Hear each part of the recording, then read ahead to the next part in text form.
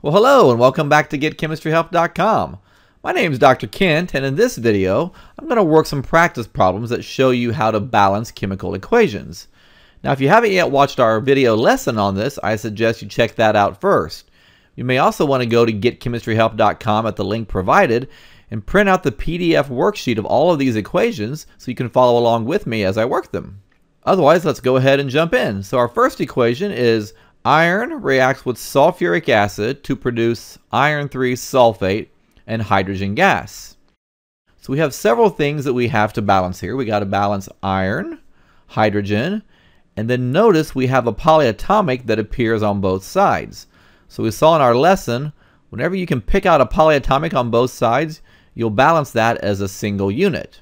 So let's look and see what we have. So we have one iron on the reactant side, two irons on the products. So let's make this two irons. Now we have two hydrogens on the reactants, two hydrogens on the products. That's okay. How about sulfate? We have one sulfate, but we have three sulfates. So let's make this into three sulfates. Okay, well, doing that changed it and gave us 3 times 2, 6 hydrogens. So this needs to become 6 hydrogens. So I would make that as 6 by multiplying by 3. Okay, so let's just go ahead and make a little table here and make sure everything's balanced out. So we've got iron to balance, hydrogen, and sulfate.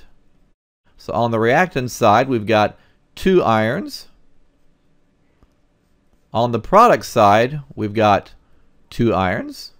How about hydrogen? Well, 3 times 2, that's 6. And then on the product side, we had 3 times 2, so that's 6. How about sulfates? On the reactant, oh, there's 3 sulfates, so that's 3. And the products had 3 sulfates, so that's 3. So there you go, that reaction is balanced. How about our next chemical equation? Sodium acetate reacts with carbonic acid to produce sodium carbonate and acetic acid. Now here again, I notice there are several polyatomics on both sides, so we'll treat those as a single unit. So there's an acetate on both sides, and there are carbonates on both sides. So once again, we'll just go through and work from left to right. So 1 sodium on the reactants, 2 sodiums on the products. So I'll try a 2 here. Now I've got 2 acetates on the reactants, so I'll make this 2 acetates by putting a 2 out front. I've got 2 hydrogens, and here I've got 2 hydrogens, and 1 carbonate, 1 carbonate. So that seems to do it. So once again, I'll just make a quick little chart. We got sodium, we got acetate, we got hydrogen, and we got carbonate to balance. So on the reactant side versus the product side, we have 2 sodiums on the reactants, 2 sodiums on the products, 2 acetates on the reactants, 2 acetates on the products, 2 hydrogens on the reactants, 2 hydrogens on the products, 1 carbonate on the reactants, and 1 carbonate on the products.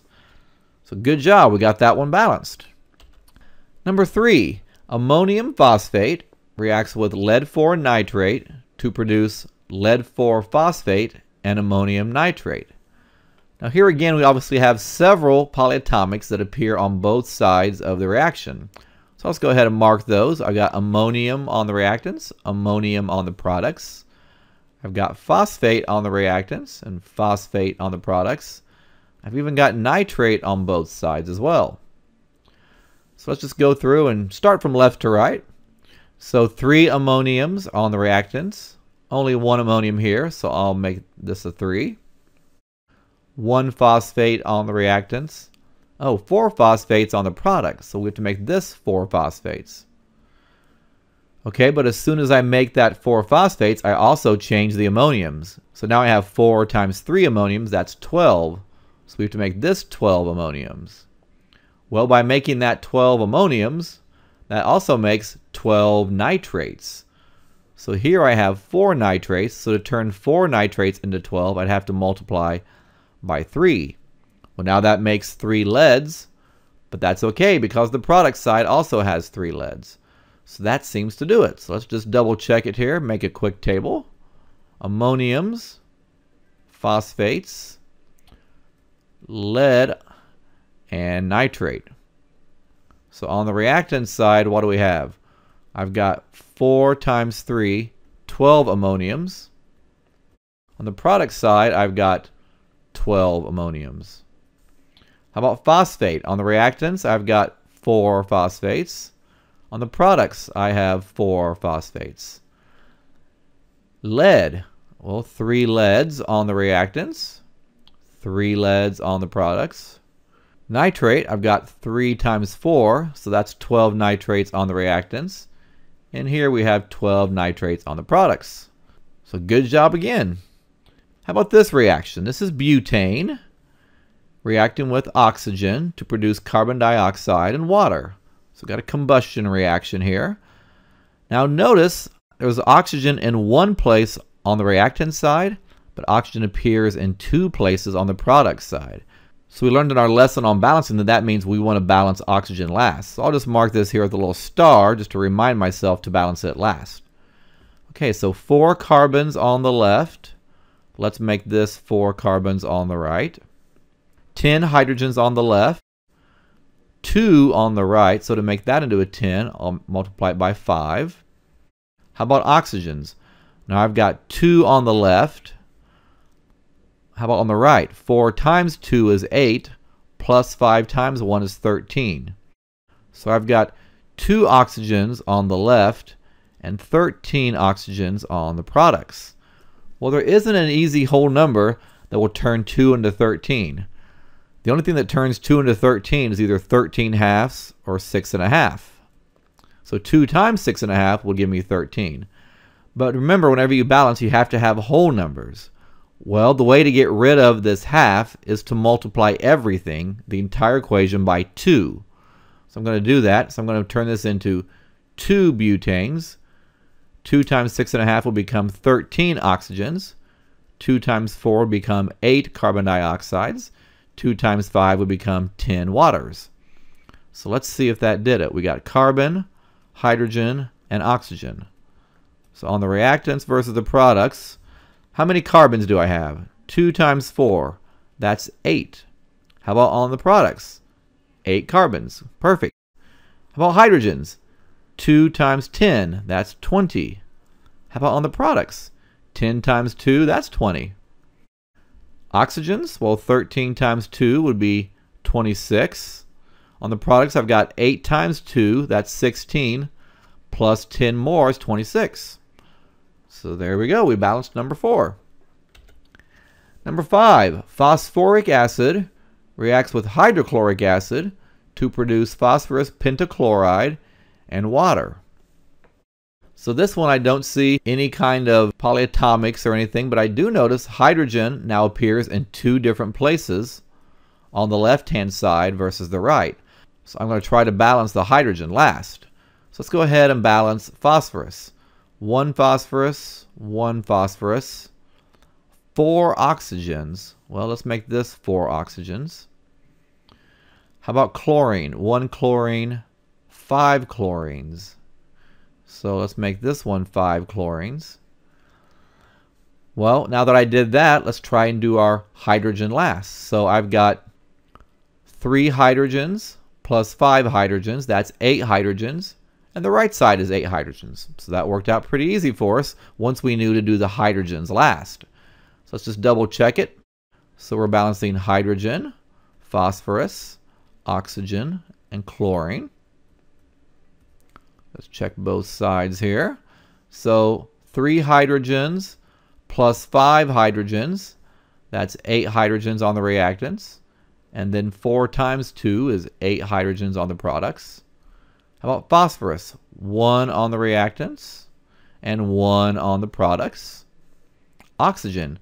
4 oxygens on the reactants and 4 oxygens on the products. 5 chlorines on the reactants and 5 chlorines on the products. So again, the key to this one was recognizing that hydrogen appeared in 2 different substances on the same side of the equation. So that told us we wanted to balance hydrogen last instead of balancing it first as you might have normally by just going from left to right. How about number 6? Mercury 2 hydroxide reacts with arsenic acid to produce mercury 2 arsenate and water. Well, there are a few different things going on here. One is, of course, there's a polyatomic right here. Also, if you remember back to our lesson, if you see hydrogen and hydroxide on one side of an equation and water on the other, we can consider the water as a hydrogen with a hydroxide. And then we'll balance the hydrogens and hydroxides separately. So we won't balance the hydrogens in the acid together with the hydrogens in the hydroxide. We'll balance these separately. So let's look. 1 mercury on the reactants, 3 mercuries on the products. So I'll try this. 3 mercuries. Now I've got 3 times 2 hydroxides. So that's 6. So this side needs 6 hydroxides. Now that gave me 6 hydrogens. So let's make this 6 hydrogens. So 2 times 3 will make that 6. That creates 2 arsenates. So this has to be 2 arsenates, and it is. So it looks pretty good. Let's go through and just double check. We've got mercury, we've got hydroxide, we've got hydrogen, and we've got arsenate. So let's check both sides here. The reactant side, I've got 3 mercuries. The product side has 3 mercuries. I've got 3 times 2, 6 hydroxides on the reactants. I've got 6 hydroxides on the products. 2 times 3, 6 hydrogens on the reactants. 6 hydrogens on the products. And last one, arsenate. Here's 2 arsenates on the reactants. And here's 2 on the products. Okay, our last 2. Perchloric acid reacts with tetraphosphorus decaoxide to produce phosphoric acid and dichlorine heptaoxide. So I notice right away that there are a bunch of oxygens on both sides. So that means that's the element we're going to want to balance last.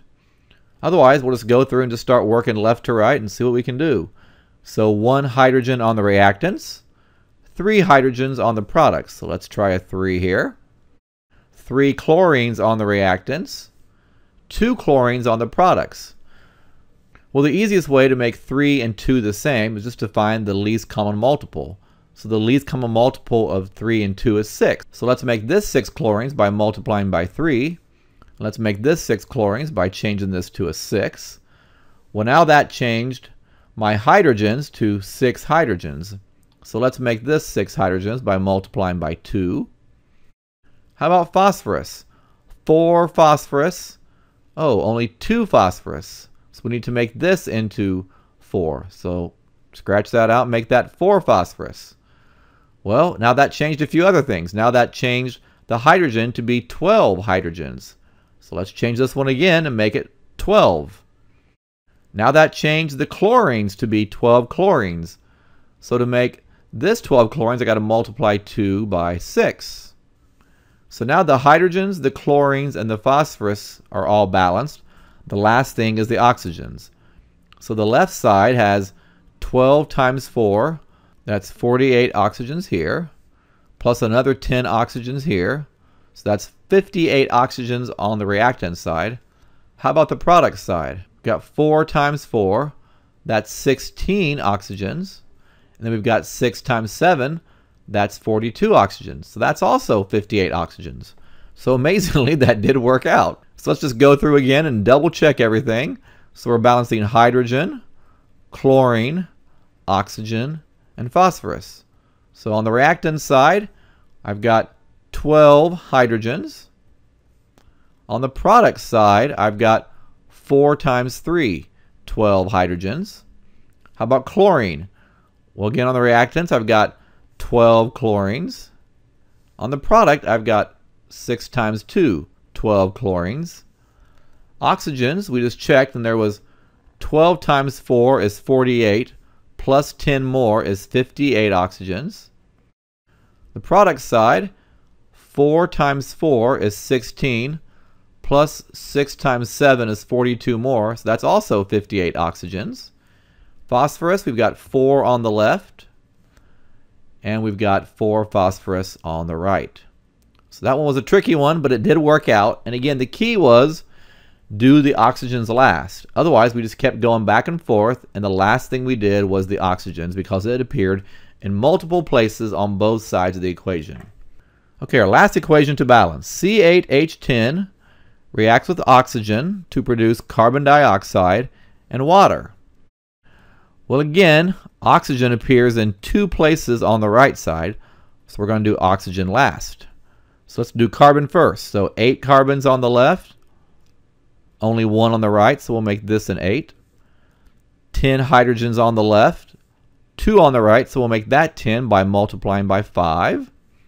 Now we'll try our oxygen. So 2 on the left, 8 times 2 is 16, plus 5 is 21. Okay, so again, we've got 2 oxygens on the left, 21 oxygens on the right. Well, obviously there isn't a whole number I can multiply 2 by to get 21. So I can multiply it by 21 and a half, or multiply 2 by 10 and a half. Well, again, if you get a fraction like this that ends in a half, we're going to multiply everything by 2 to get rid of that. So I'm going to multiply this by 2. Multiplying 10 and a half by 2 becomes 21. Multiplying 8 by 2 becomes 16. Multiplying 5 by 2 becomes 10. So let's just check this out and make sure it worked.